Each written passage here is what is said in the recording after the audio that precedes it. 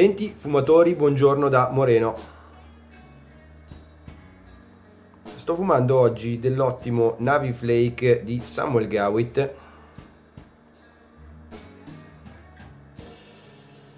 acquistato sfuso in Svizzera, tabacco di cui vi ho già parlato qui sul canale ma un sacco di anni fa, troppi anni fa.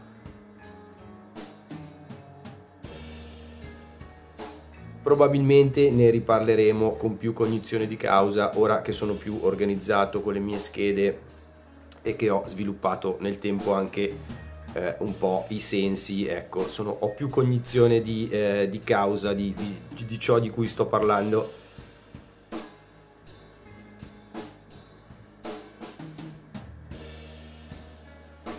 Probabilmente segnatevelo perché sarà un tabacco di cui parleremo ancora e in nuova veste su questo canale. Volevo segnalarvi oggi che sono stato contattato da Giovanni, che è uno psicoterapeuta.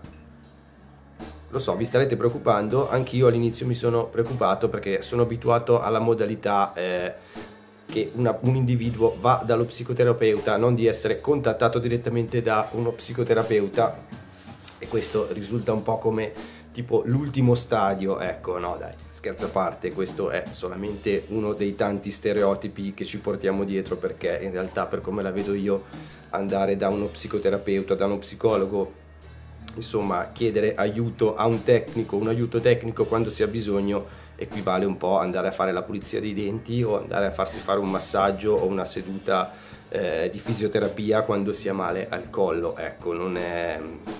però siamo legati un po' a questi appunto stereotipi, queste distorsioni in cui la figura di uno psicoterapeuta o l'aver bisogno di aiuto psicologico sembra una cosa ecco, tremenda o una cosa di cui ci si può vergognare. Questa quindi era una parentesi simpatica.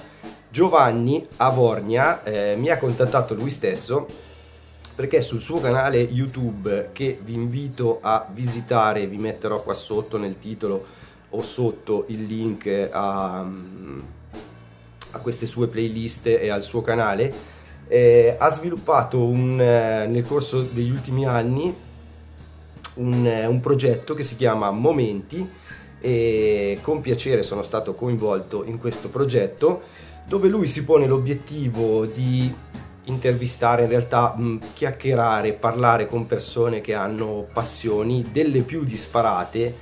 La cosa bella di questo progetto è proprio quella che, guardando già soltanto 2 o 3 suoi video, ti fai veramente un'idea di tante cose che non avevi considerato. Cioè si passa dalla capoeira brasiliana al collezionismo di monete francobolli, al running, all'alpinismo, ai fiori, insomma la cristalloterapia. Ecco, si passa veramente a conoscere, si ha l'opportunità di conoscere veramente tante persone diverse, tutte animate da passioni diverse, e lui, essendo appunto del mestiere, il suo scopo è quello di fornire a chi guarda, a chi consulta questi momenti, fornire degli spunti, diciamo, per, come dice lui, uscire da un momento problematico della propria esistenza, o semplicemente, anche senza un momento problematico, è un modo per incappare in qualche cosa, con curiosità, incappare in qualche cosa che ci può stimolare, ecco.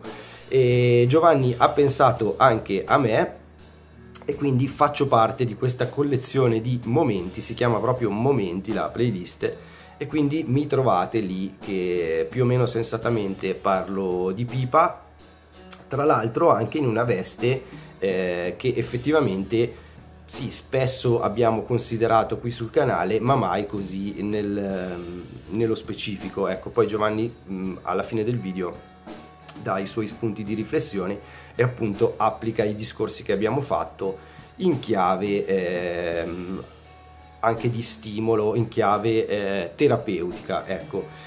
Quindi vi consiglio di andare a vedere questo video con me, ma anche di girovagare per la playlist Momenti di Giovanni, che secondo me è molto molto interessante. Dicevo che vengono fuori degli aspetti della pipa che delle volte io, noi, molti di noi danno per scontati, che però si prestano davvero molto, ad esempio per un'indagine interiore, per fermare il tempo, prendersi un momento. Consideravamo con Giovanni che non è appunto facile e da tutti riuscire a prendersi un'ora e mezza, 2 ore di tempo e ritagliarsi un po' da ogni contesto, dedicare del tempo alla degustazione, affinarsi su un tabacco, sul riconoscere i gusti di un tabacco, o semplicemente capire, anche senza analizzare, cosa ci dà questo tabacco, perché ognuno a nostro modo, ognuno di noi a suo modo è un degustatore. Cioè non serve che magari, come faccio io, in maniera più sistematica si elenchino sentori di questo, di quell'altro.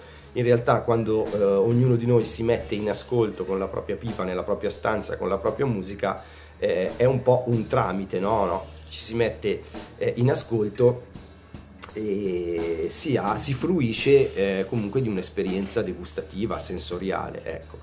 E quindi con Giovanni si parla un po' anche di tutti questi aspetti della pipa che valgono un po' come una sorta di meditazione, anche di rilassamento. Insomma, secondo me è interessante. Poi guardate il video di Giovanni, se vi è piaciuto e se avete qualche cosa da aggiungere o da dire, o se vi va di parlare, magari fare anche noi, come ha fatto lui, un resoconto di questo discorso, di questo colloquio, possiamo dedicare un altro video a questi aspetti della pipa, diciamo più profondi, e ne parliamo in un video dedicato qui sul canale. Ciao da Moreno, ci vediamo al prossimo video.